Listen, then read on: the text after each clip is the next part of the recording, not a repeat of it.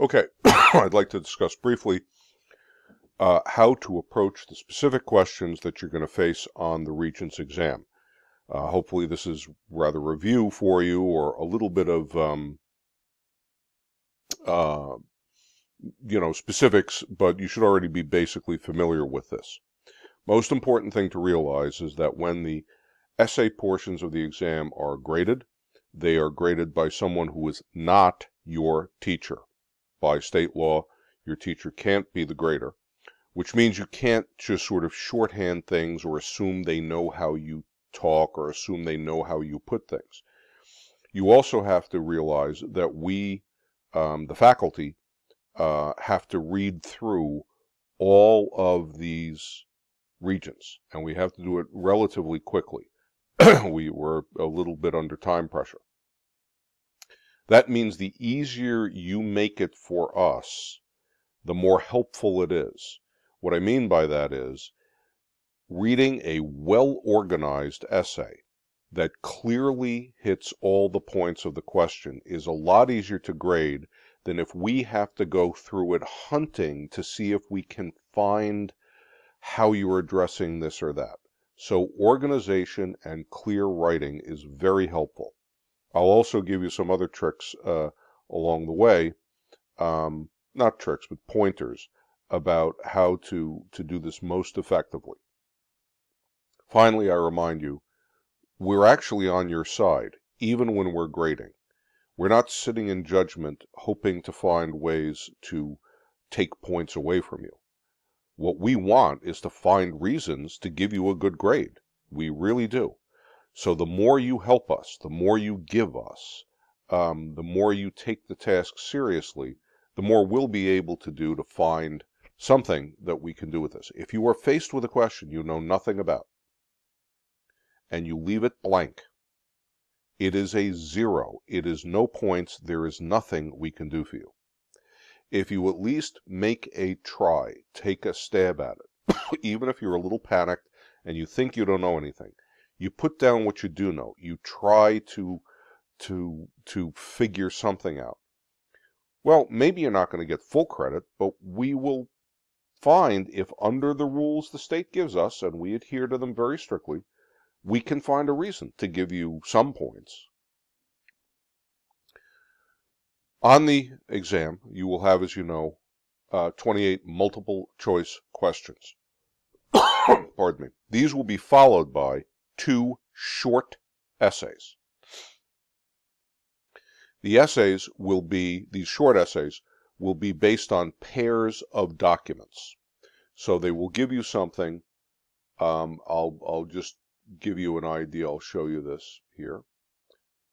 I'll pull one of these up for you. Hang on just a second.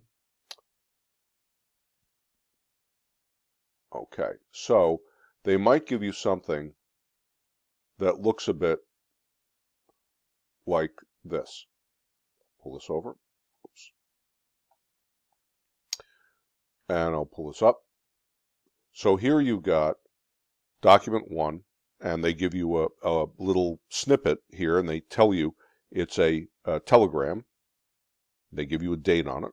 And document 2, they give you these illustrations here. These are actually sort of posters. And again, they give you a source. Library of Congress, Prints and Photographs Division. Okay. And you have to look at them. So they give you these 2, document 1, document 2, and this is for the first short essay question. Now, with those documents, you will have to write a short essay. Think in terms of 2 rich, thick paragraphs. Not a paragraph that's 1 sentence, but give us 2 good, thick paragraphs. Paragraph 1 is you're going to identify the historical context. What period, whoops, I should put this here. What period are these 2 documents about? What issue are they both about? What is going on at this time with respect to this issue? The more you tell the story into which these documents fit, the better you're going to do. use the source information given to you, usually at the bottom. So in that example I just gave you, right, it tells you source, telegram of January 19, 1917. Well, it doesn't tell you much, right? But it does tell you 1917. And when you see that date, I'm hoping for all of you, that triggers a thought. That's World War I era, yeah? And a telegram, you should remember, is a written communication. It's the written down message from a telegraph message. So this is one person sending a message to another right around World War I. Even if you don't recognize right away what this is, probably won't, but in this you might, this document you might. It gives you, all right, let's see, I'm dealing with World War I. Let me make a note to that. And you think about the historical context into which this might fit. If you look at the two of them, whoops, you see this, and if you read it, talks about American neutrality, talks about making war, and then you see this is about Liberty bonds, victory, soldiers, parade, etc. Okay, so you put it together and you try to think, this is, the context here is World War I. Both of these documents are relating during the World War I period clearly to the war. You read them through carefully and then try to figure out specifically what are these, yeah? So, again, I'm hoping that for this, for instance, you see this document. It says, we intend to begin on the 1st of February unrestricted submarine warfare. We shall endeavor, that's we'll try, in spite of this, to keep the USA neutral. We make Mexico a proposal of alliance. Make war together. Make peace together. And Mexico will reconquer lost territory in Texas, New Mexico, and Arizona. You might recognize this document as the Zimmerman telegram, or the Zimmerman note, when Germany, trying to keep the United States out of World War I, said to Mexico, why don't you attack the U.S. from the south? And distract the U.S., and then we can, do our thing over in Europe. All right, so this has to do with the war. And then you notice this. This is 2 million reasons you buy Liberty bonds. You might also remember that Liberty bonds, bond is a loan that people make to the government. You buy a bond, you're loaning the government money, and then the government will pay you back, 25 years from now with interest. The Liberty bonds, right, were all to fund the war. The U.S. was borrowing money from American citizens to fund the war. Okay, now you're thinking, now I know a bit of the context here. So, you talk about that context. This is taking place during World War I, when the Germans were engaged in unrestricted submarine warfare, and they were torpedoing United States vessels, even though we weren't in the war yet. This was causing Americans to get angry about it, and the Germans, fearing that they were going to, that the United States was going to enter the war, reached out to Mexico. Once we entered the war, however, we needed money, and therefore we were borrowing from Americans and giving them a chance to support the effort. The bonds were sold to everybody. Many of the people who stayed home and had sons or had husbands in the military, and it gave women and even sometimes kids, they could save up for these bonds. They were low denomination, many of them, made them feel like they had a part in the war. Now, what have you just done if you write all that? You've given historical context. You've shown the reader that you know what these are about and how they both are about the same thing, the same item.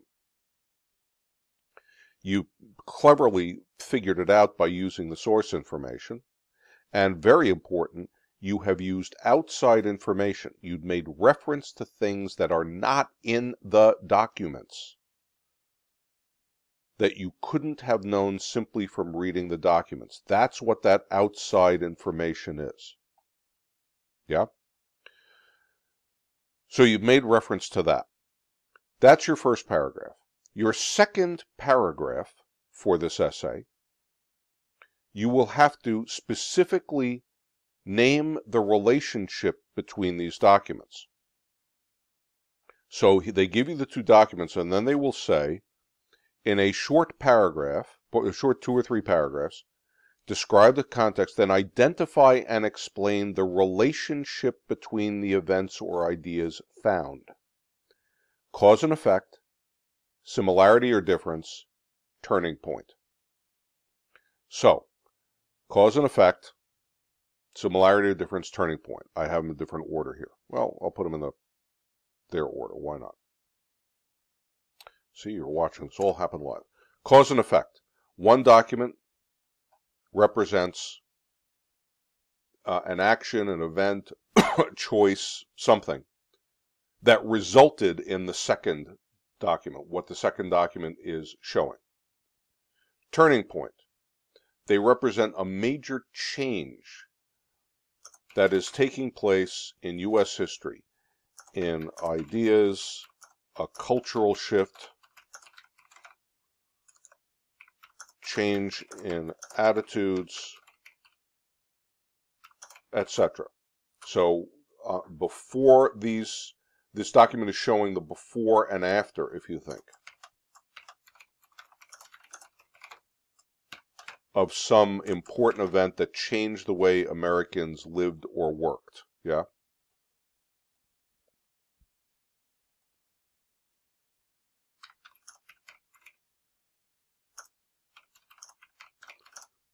And third is similarity or difference.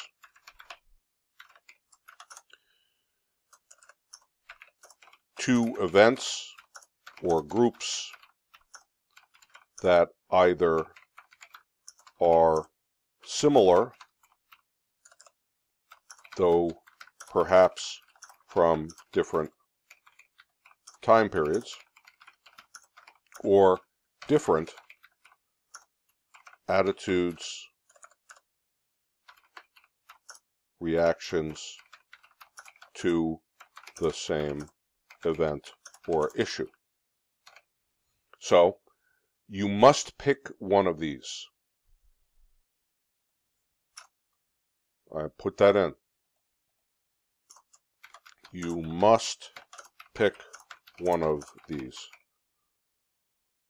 Whammo. Bingo, bango, bungo. And you must explain. You must explain your evidence for this. So you can't just say it's similarity or it's turning point. You have to then talk about why it is that. What specific examples from these documents, not just general statement, this causes that because this happened or something like that. No. For instance, find a reference in the second document to something mentioned in the first. You must use outside information in order to get full credit for this. So you're going to be graded on this essay out of 5 points. And I'll talk about why that's so important a bit later. So in this particular example that I've been using with you, we look at this and we say, well, what's the relationship?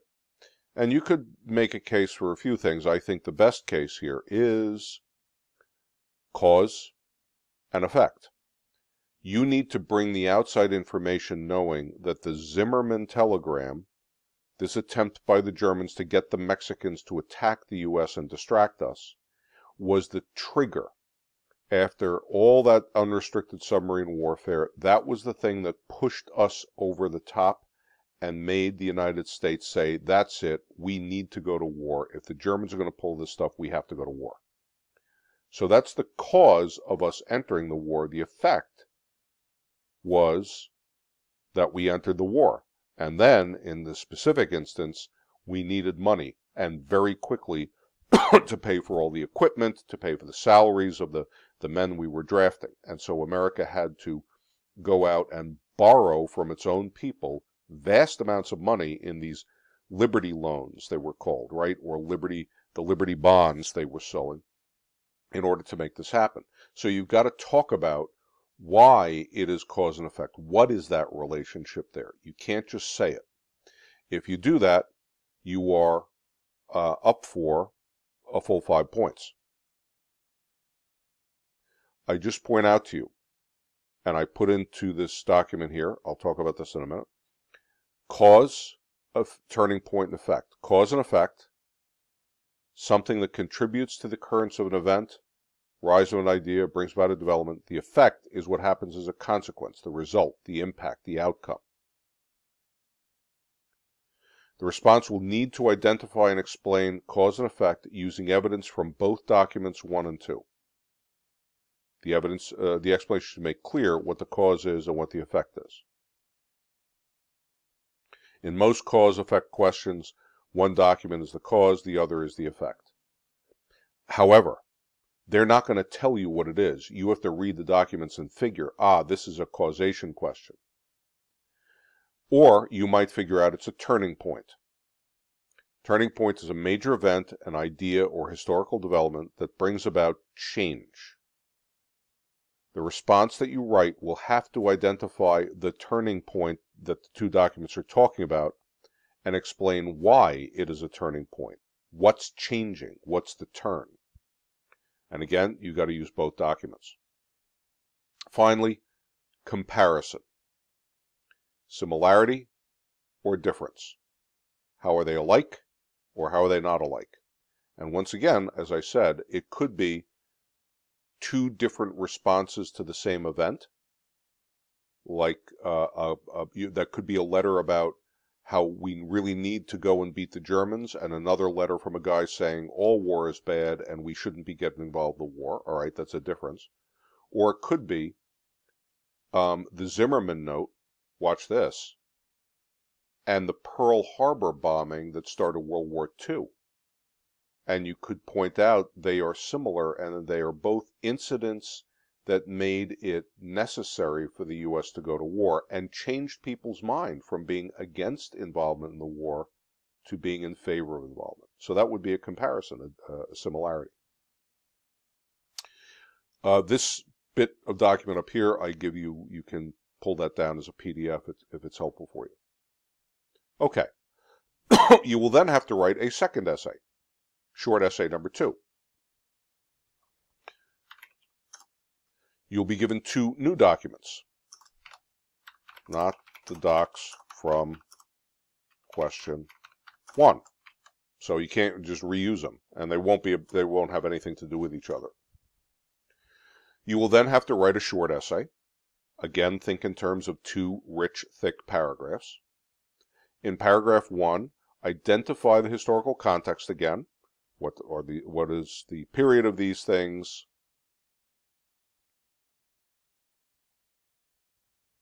What period are these? There we go. Yes, I'm losing my mind. What period are these? What period are these documents about? What issue are they both about? What's going on at this time with respect to the issue? The more you tell the story into which the documents fit, the better you will do. Paragraph 2, this time, different. The regents will pick one of the 2 documents. They will say, after you do this, with respect to document number 2, you must evaluate how reliable that document, the one they choose, not the one you want, is as a source of information. Specifically name one of the following to discuss. You pick. So you have to think about the audience. For whom is this document written? How does that affect its reliability? Or purpose. Why was this document written? What is it trying to accomplish? How does that affect its reliability? Or the point of view of the author-maker? What is the opinion of the author? Or what we call bias, which is to say, how one-sided is this document? What facts or counter-arguments are left out? You must pick one of these and explain your evidence for this. You must use a specific example from the document. This anti-slavery document was written for abolitionists. No, you must find something in the document about who the intended audience is, make specific reference to it. You must evaluate. So you can't just say it isn't reliable. You have to make a case as to why it is more or less reliable.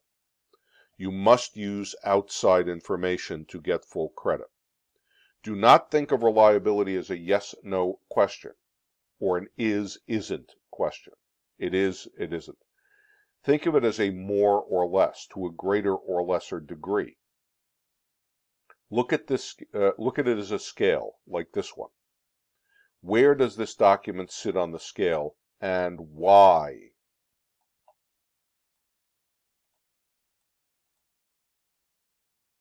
So is it somewhat reliable, more reliable than not, less reliable? When you're talking about the reliability of a source, I give you this this helpful paper as well, and there's a copy of it you can download.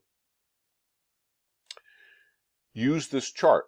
You're not going to be able to have this chart at the Regents, but you can use it to practice. Audience refers to the group for whom the document is produced. Who's supposed to read this? Why does this work exist? Who was the author thinking would receive this work? Does the author of the work indicate who the intended audience is? Point of view. What opinions does the author himself or herself have that's coloring the document? Are their opinions balanced and supported by facts, or are they just saying it? Are the opinions one-sided, poorly supported, or include just their strong personal beliefs?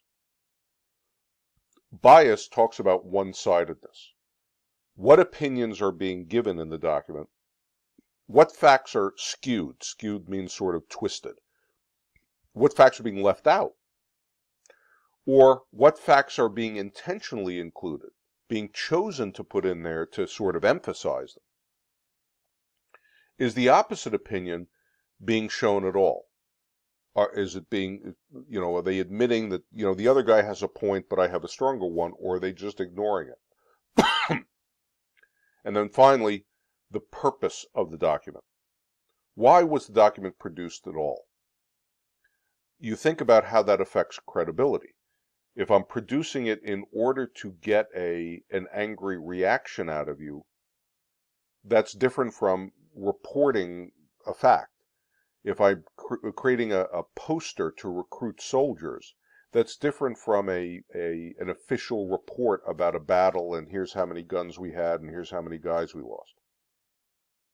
So why did the author create this document, and what's the goal, and how does that affect credibility? So again, if we look at our example, we have another one here. So this is document 2, or this document set 2 on this little, practice thing I'm giving you here. Let me pull this up just a bit so it's easier to read maybe for you. So once again, you've got 2 documents here. Document 1 for this second set is nearing the conclusion of World War I, Woodrow Wilson, President, set out principles for peace that he shared before Congress, translating many domestic ideas into foreign policy. He shared the following with Congress, and it says Woodrow Wilson 14 Points Speech to Congress, 1918. And it gives you a bit of his speech. We entered this war because of violations of right had occurred, which touched us to the quick and made the life of our own people impossible, unless they were corrected. and the world secure once for all against their recurrence. What we demand in this war, therefore, is nothing peculiar to ourselves. It is that the world be made fit and safe to live in, and particularly that it be made safe for every peace-loving nation, which, like our own, wishes to live its own life, determine its own institutions, be assured of justice and fair dealing by the other peoples of the world. All the peoples of the world are in effect partners in this interest. And for our own part, we see very clearly that unless justice be done to others, it will not be done to us. Okay, so we think about this. This is Woodrow Wilson talking to Congress. Why would he be talking to Congress? Well, he wants to convince Congress to go along with some ideas he has. So he's laying out his ideas, and he says, we fought this war because of violations of right, because of injustices. And now we want to build a world that's peaceful, but also just and fair. That's what he's saying here. And we see 1918, January 1918, it's during the war, but he's thinking about what's going to come after. Okay. Then we look at the second document. In 1931, a dispute near the Chinese city of Mukden, so it's a city in China, precipitated events that led to the Chinese conquest of Manchuria. To precipitate something means to cause it to happen. In chemistry, you guys took chemistry, to precipitate something out of a solution is to make it solidify and fall to the bottom as sort of a powder, right? So it makes it sort of come out. So this dispute over this Chinese city triggered the Japanese to go in and conquer Manchuria, which is northern China. 1931, this is before we think of World War I, right? In response, U.S. Secretary of State Henry Stimson issued what would become known as the Stimson Doctrine, stating that the United States would not recognize any agreements between the Japanese and Chinese that limited free commercial intercourse in the region.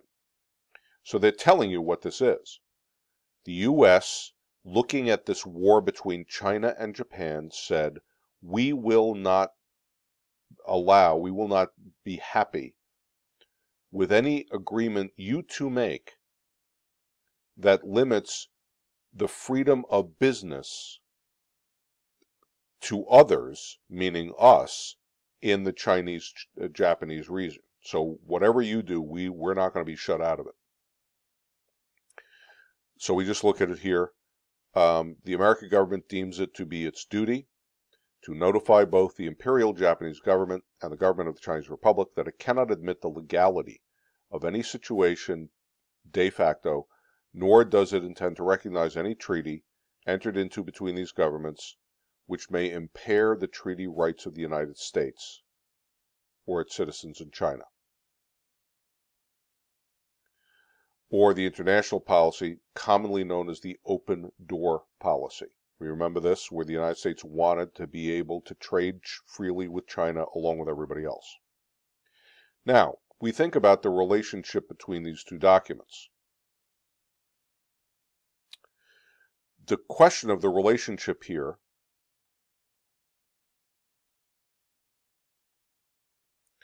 is not the one you're being asked.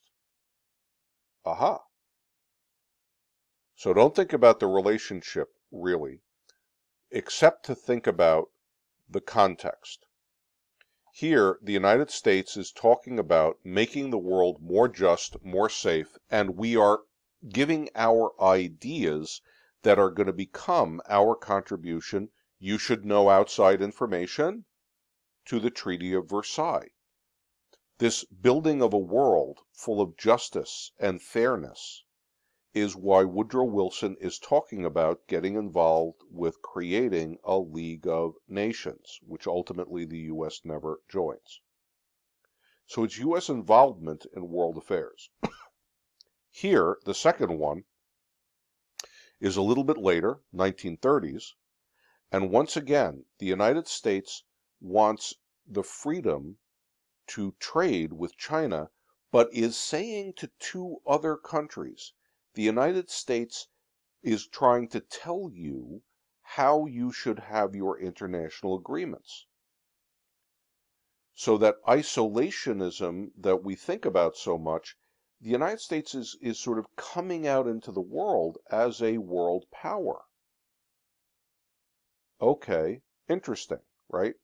So the historical context for these two, I would say, if I were writing it, the historical context I would talk about is the United States emerging as a world power in the World War I and post-World War I period, where we are getting involved in international agreements, where we are about outside information to influence the Treaty of Versailles, where we have long been trying to get a fair deal in the Chinese market, which is what the open door policy was. Well, open door policy is mentioned, but it's not really explained. So if I were grading this, I would accept an explanation of the open door policy as outside information.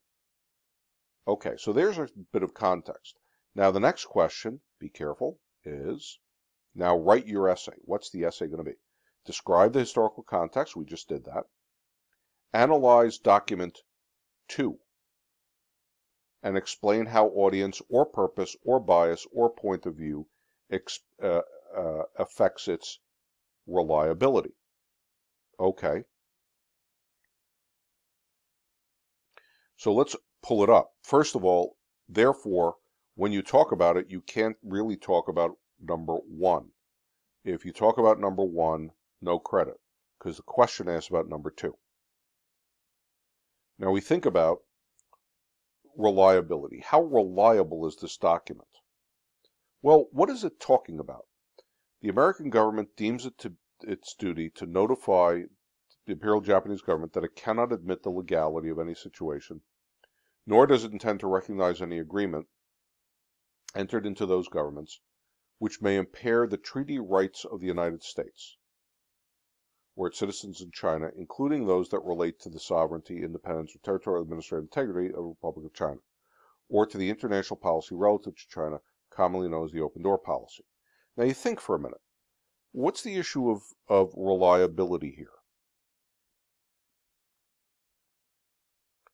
What is it a source of information for? That's the first thing you have to decide. So let's make a note of this, by the way. When you're analyzing, first, what exactly is the information in the document that you are getting?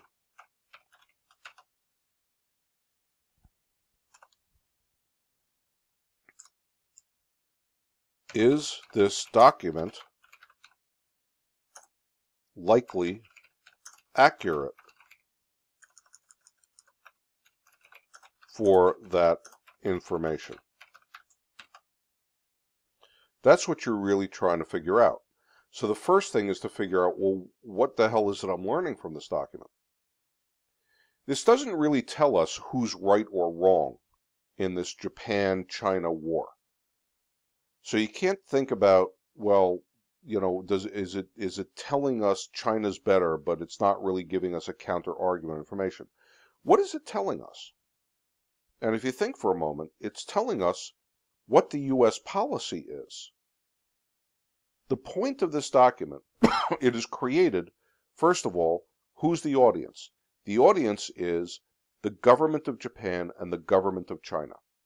That's who's meant to read this. And the author of it is the Secretary of State, whose job is to run American foreign policy. Is he a reliable source of information on what United States foreign policy is? Well, I'd say so.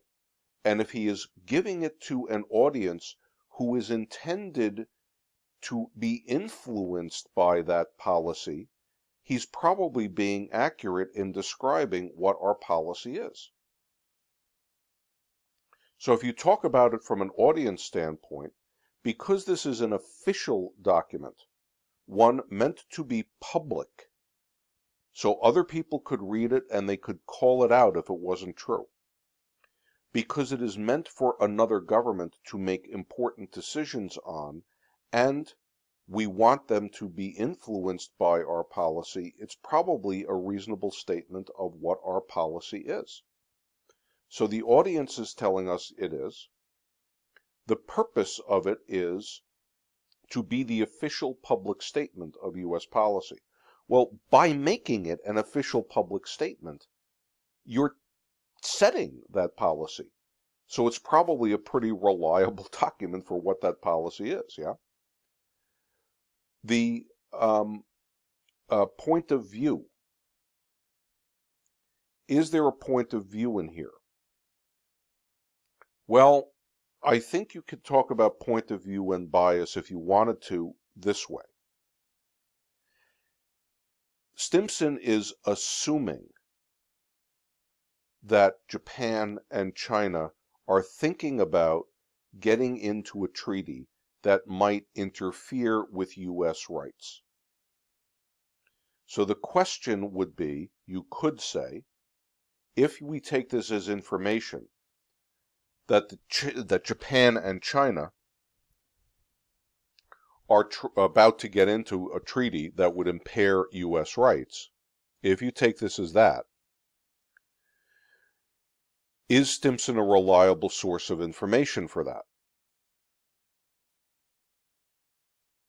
He has a bias, doesn't he?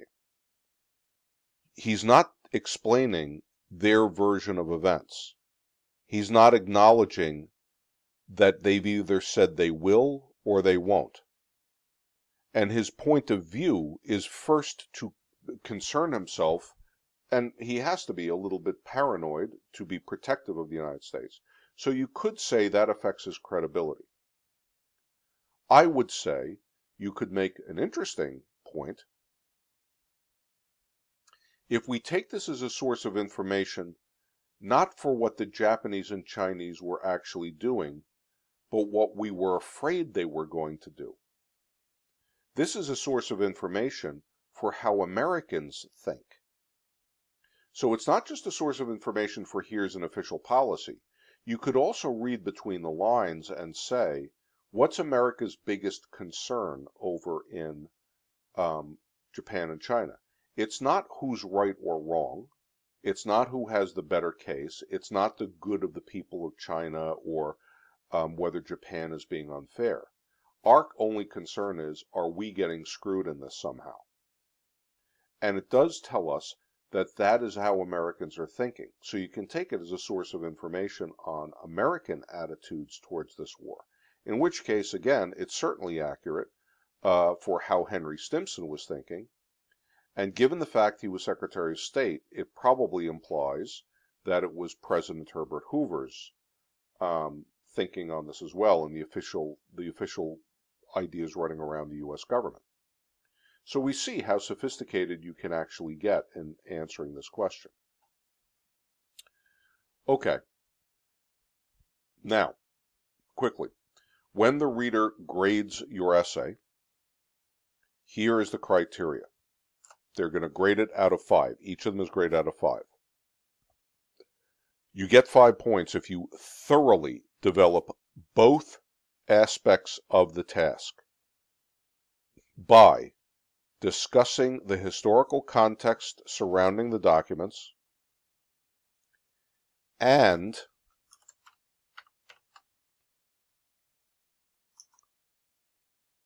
thoroughly discussing, for set 1, the relationship between the events and ideas found in them, because that's the one, is a turning point, is a causation. So thoroughly explaining, not just saying, but explaining. For set 2, explaining, not just saying, but explaining how audience or purpose or bias or point of view affects the use of the selected document as a reliable source. So the more fully you answer those, the better you are. You get 5 points if you're more analytical than descriptive. You analyze and evaluate, not just describe. You integrate outside information, and you support the theme with many relevant facts and examples from the documents. You get a 4 points, if you develop both tasks in depth, but do it a little bit less evenly and a little bit less thoroughly than you do in 5. But you still have to do everything else. If you develop both aspects of the task in some depth, it's more describing than analytical. You include some relevant outside information, and maybe you make a mistake or two in it, some minor, inaccuracies. Then you're talking about a 3. 2, you really do kind of a not so hot job. 1, you're really just barely talking about what you need to talk about, and if you leave it blank, it's a 0. Remember, each is worth 5 full points. That's 10 points total. Understand how the Regents is graded. There are 28 multiple choice questions, plus 6 very short questions on the DBQ documents. I'll talk about those in another lecture. Plus these 2 5-pointers. That's 44 points in the first part of the exam, before the big DBQ essay. 10 points of that 44 is almost a full quarter. If you can get full credit for these, plus do well with the very short DBQ document questions, that again we'll see, you're probably not only comfortably passing, but you're a good chunk of the way to a high score. The DBQ big essay is scored separately. We'll get to that. So hopefully this was helpful for you, and the examples we talked about were helpful for you.